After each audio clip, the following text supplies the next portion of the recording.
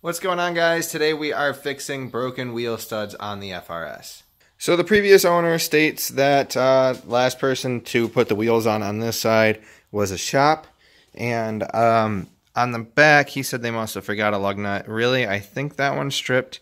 I know for a fact there's two of these that are stripped or cross-threaded. One of them's completely stripped because the lug nut fell off when I got home.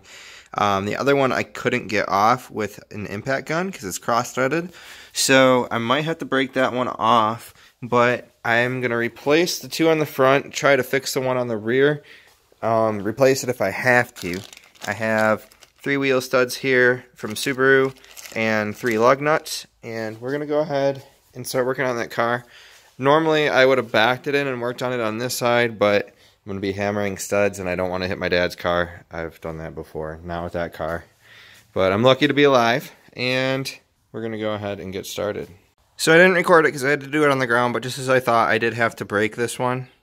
As you can see, this one right here, this one's completely stripped, so I really only had 3 lugs holding my wheel on, and I've been driving around like that.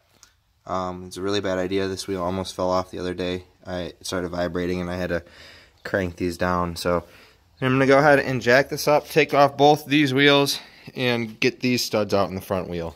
We're going to work on the back first so that I can see if we can just get one of the lug nuts threaded on the lug that's missing on this side. That's messed up on this side. So we're just going to go ahead and take this wheel off really quick. Is there even such a thing? So I just want to show this really quick.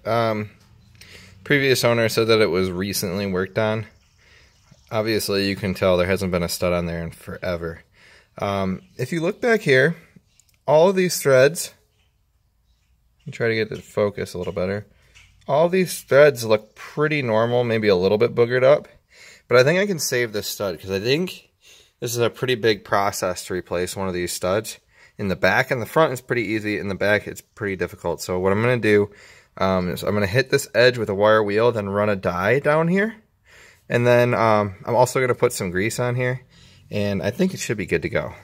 This is M12 by 1.25. My tap and die kit only has M12 by 1.5 and 1.75.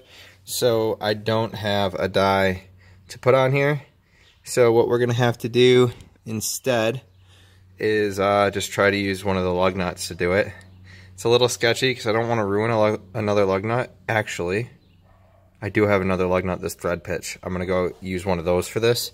But like I said, I'm going to hit it with a wire wheel and put some grease on it.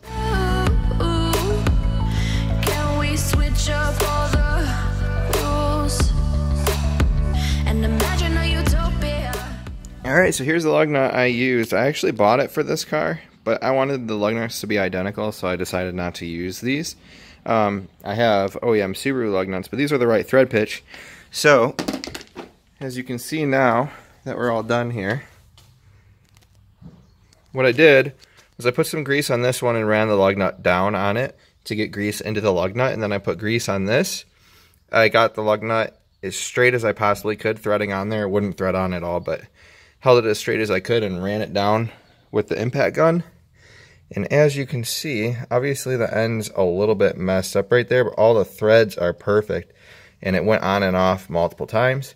So this stud is actually good, which is awesome because we don't have to replace it.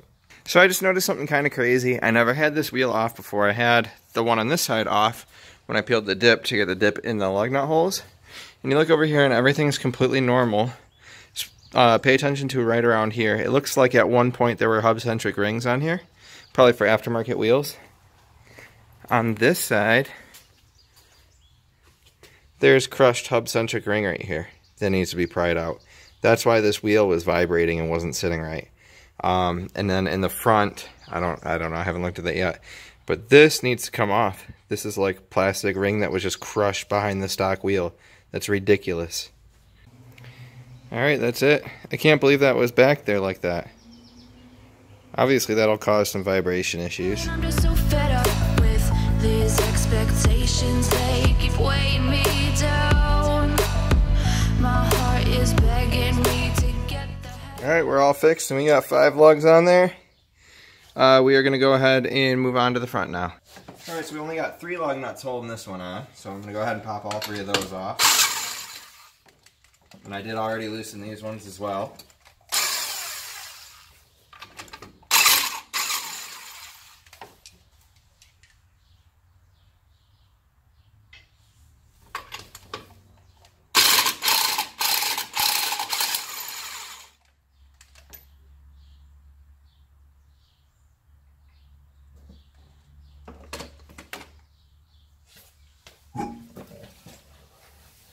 As you can see, we had to break this one off. We have this one, which does look potentially fixable.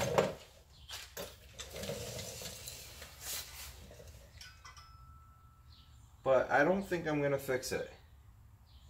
The end is completely stripped, but back here there are good threads. But these, I'm already changing one. I might as well change 2 of them and get all brand new studs in there, or not all brand new, but make sure there's none with any problems at all. See, we got the same thing going on here. Didn't take this hub-centric ring off, so that's smashed. So that's why this wheel was wobbling too, which probably wobbled the bolts loose when the wheel almost fell off the other day. But we're gonna go ahead and get this spacer off. We need to pull the brake caliper off and the rotor off. It doesn't look like there's any bolts holding the rotor on, which is awesome. I hate when cars do that. So we're going to go ahead and pull this ring off. And then it looks like I can take the caliper bracket off all in one piece. Looks like 2 17mm bolts back here. So I'm going to take the caliper and the bracket off both together, or at least try to. Now I lied. I'm going to take the caliper off and check the slide pins and everything, since I'm going to have it apart anyway. So I'm going to take the hub-centric ring off, then the caliper bracket, then the rotor, and we should be able to hammer these studs out easily. I'm gonna live inside the upside down for a minute and pretend. So I can't get it off. It's really stuck. Usually hitting around here with the hammer and hitting back here with a rubber mallet will get it off, but it's basically welded with rust around the center here. So what a lot of people don't know is these holes right here, these little holes, are actually threaded. I don't know what size they are. It looks like maybe M8, maybe a little smaller than that. I'm not entirely sure, but I need to find something that's the same thread pitch, and you can thread the bolts in there, and that will pull the rotor off. So using like an impact gun or something like that, you just need to find out something that uses the same size. On Civics, they have something similar like this. You just pull out a bolt from your seat and they fit in. This is a lot smaller than that. I'm just going to search around, see what I can find online. I don't think I have any bolts. I just checked my toolbox, so I'm going to try to find one in the car that's the same size as this, and I'll let you know what I find. Alright, I did find a couple. They're M8 by 1.25 and they fit in here. I'm going to go ahead and run them down with the gun just a little bit at a time, and it should pull this rotor off. Alright, as you can see, it worked like a charm. Didn't take much effort. So now we're going to go ahead and pull this off. It's just a good trick to know in case you're ever having trouble getting a rotor off. And just go ahead and set this down on the wheel gently. So now you can see these are really easy to get out. So what you do is you just rotate it there, and there's enough room to hit it out. Just hit it out with a hammer.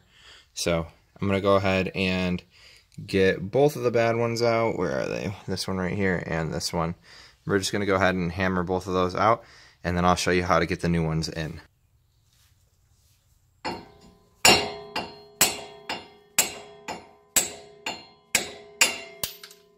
So as you can see, the studs are fairly easy to hammer out. And then to get them in, what you want to do is take a lug nut that you don't want to use. You're going to take this stud and slide it in like that. And then you're going to need a little bit of a spacer. What I'm going to use is this nut, this big nut. It'll slip over the stud like that, just to make sure the end part fits in there. So put that on there, and then you're going to thread your lug nut on and just use the gun to tighten it down. And this lug nut doesn't want to thread on here very well. Make sure that stud's not messed up. Huh. I guess that stud is a little boogered up. It was open when they gave it to me. We're going to put the other one in first. Yeah, it looks like there's something in the threads. It should still be good. We're going to put this one in first though, just to be sure.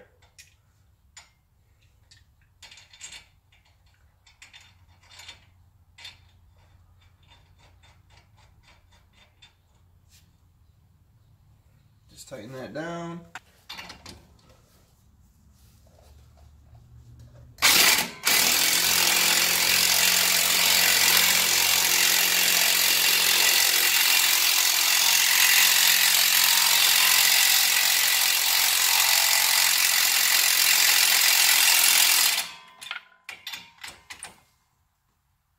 Go till it's in all the way.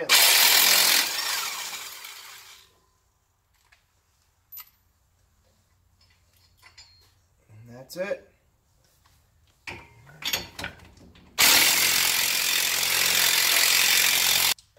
And that's it. Then you got all good studs. You can just go ahead and bolt everything back together. Honey, I'm a perfect 10. Whoa, whoa. Honey, I'm a perfect 10. Whoa, whoa. And there you have it. All 5 bolts, or all 5 lug nuts are bolted in there. And we're good to go. This side was fine, didn't have any strip studs or anything like that. So, yeah, that's gonna be it.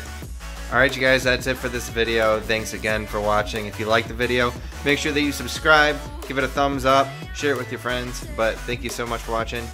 Peace. Honey, I'm a,